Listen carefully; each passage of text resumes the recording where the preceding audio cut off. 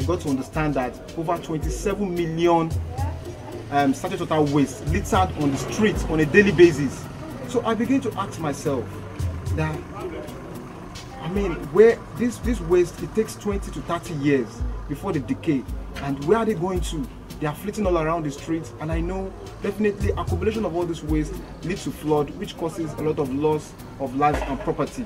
So I now feel that, okay, we should come to the rescue of this. I mean, we should find a way of transforming this environmental nuisance into something useful.